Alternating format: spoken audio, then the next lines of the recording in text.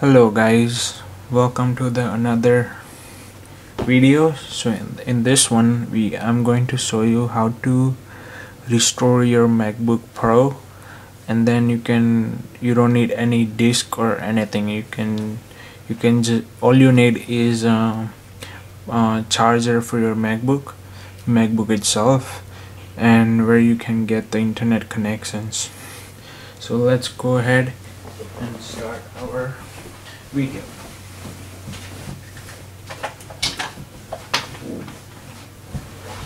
So first of all, go grab your charger if you don't have it with you right now. Once you get the charger, plug it in. Since my charger is kind of not working well, there you go, it's charging, but it's already green light, but it's okay. You do need to keep it plugged in. So keep your thumb and finger on Command and R. As soon as you press that and the light comes up in the keyboard, just hold it down until you see the logo.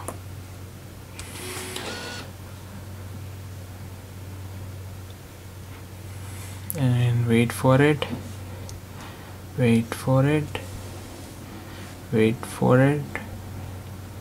let go. As soon as you see the logo, Apple logo, then you can just let it go, and then just wait for it to get load.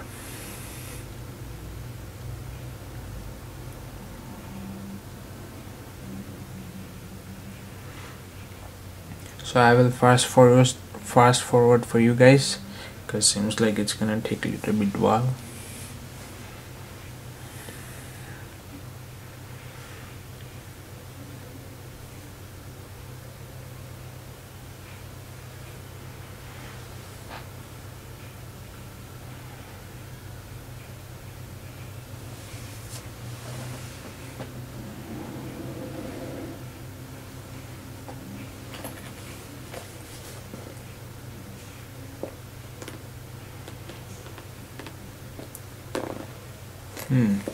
So since like I already connected to my Wi-Fi, all you have to do first of all is back up your everything, then you can do this procedure, and then all you have to do is go into this utility, click continue, and then you will have to find your hard drive itself, and then the hard drive that you have given the name, and then all you gotta do is click erase, and it will erase everything from your hard drive. So if you have anything important, make sure to get the backup of it. And so we'll go ahead and erase that, since I already have backed up my files. Once it's done, all you gotta do is close it and reinstall. Just double click on it, and it's gonna take a while. So then click next or continue, and then this will see if you're eligible to reinstall the software.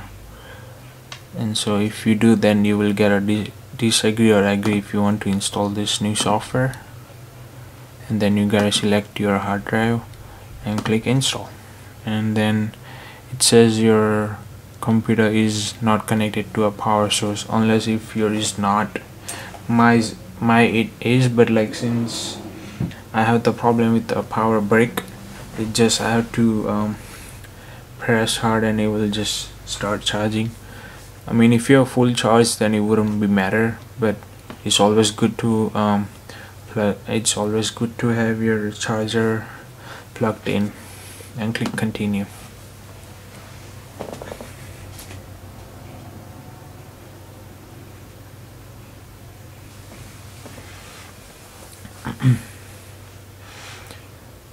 So you just have to wait for it, and I'm going to fast forward this for you guys. and I'll come back once it's done.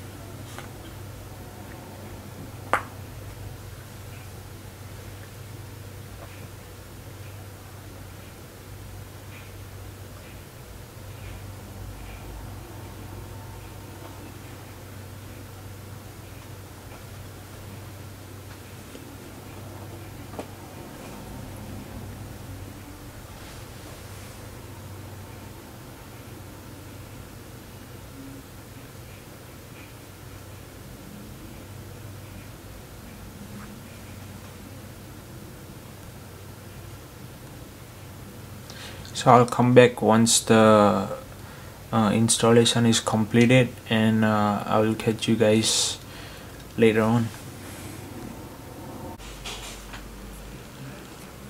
Whoa. So welcome back guys, and it's just got it completed. It took about like 10 to 15 minutes, something around like that time, since I do have solid state drive, so it got done quickly. Then usually it takes more than like 30 minutes. So now once we done all those steps, now we going to just set up, like as we buy a new MacBook or any product, that we have to register and set it up again. And so let's go ahead and do it. Since I'm in United States, I'm going to select that and continue. And yes, I'm going to select USA for keyboard. And then I'm gonna go ahead and connect to my Wi-Fi.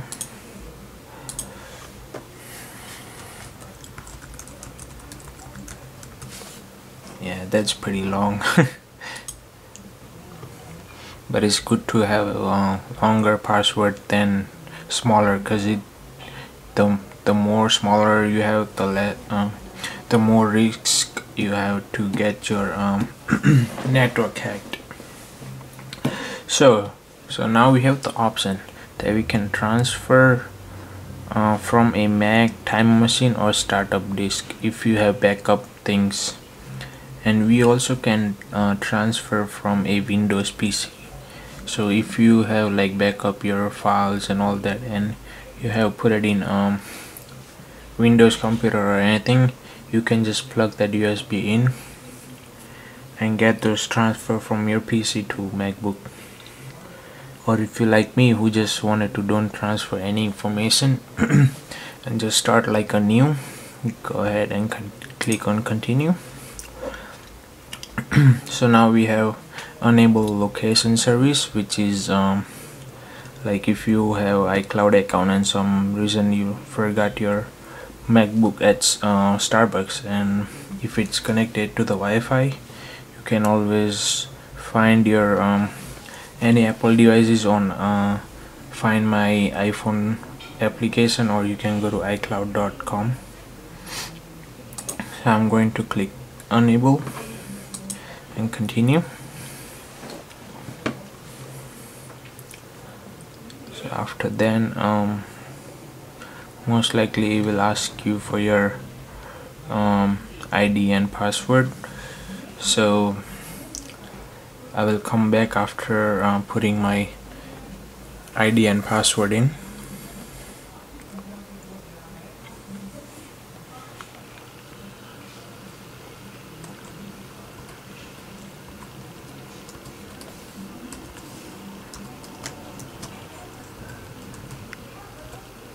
It's got a little bit fog, but yeah, there you go, much better. So I just put it in my ID, password, and click continue. After then we get that we have additional security, which is called use two-factor authorizations. If you want that, you can click on that, but I actually don't want to keep that. So I don't want to upgrade my security for right now. If it's better, I mean, it's good for you if you do two steps verifications authorization, because it's make your account and MacBook more safer. So now they ask me if I want to put password or anything like that. So if you want, you can even put your nickname as a account name. It will show up as a home folder.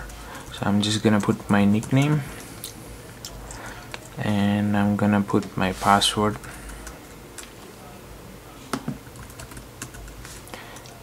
And then for a hint, I can just leave it blank, I believe.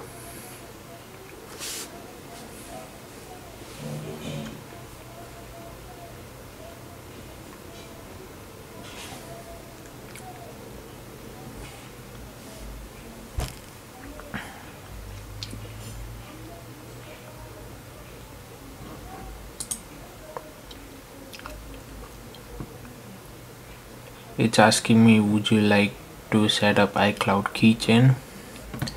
I would say yes, sure, why not?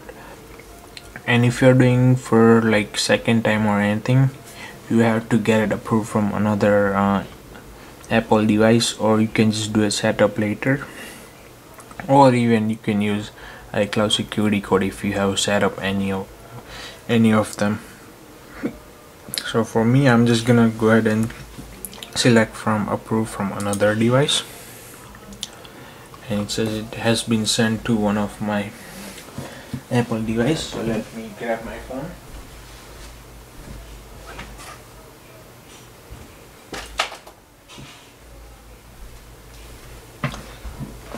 So in your phone, it will show something like this.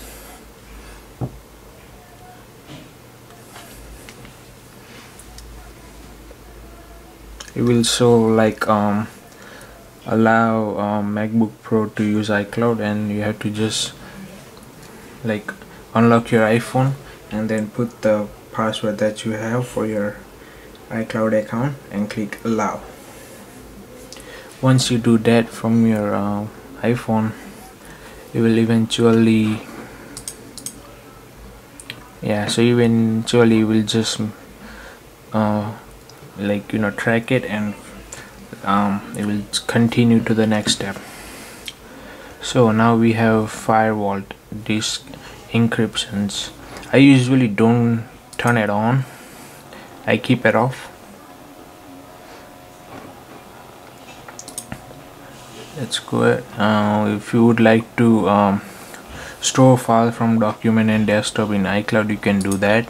If you have iCloud GB, if you are paying like 99 cents for 50 gigabyte or more, you can do that. But since I don't want to do that, I'll just uncheck that and click continue.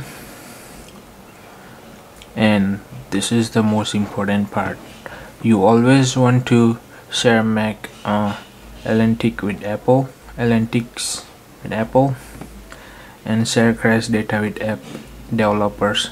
So if there is an issue with your MacBook or anything, they get the report, and eventually they will find out and fix it for you, and they send a new update to your MacBook, which is pretty awesome about MacBook.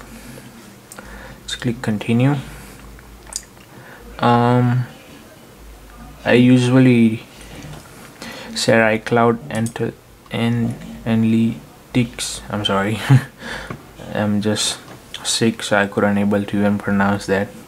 But yeah, I usually share those kind of things, so it improve with their pro. I will improve in like if there is any bug or anything, Apple will find out and they can fix it. And yeah, so now we also have the Siri on this Mac with the new with this new software. So I usually do use Siri like most of them time. For example, a reminder or putting alarm at night time. Click next, and it's almost done. So we just have to wait for it.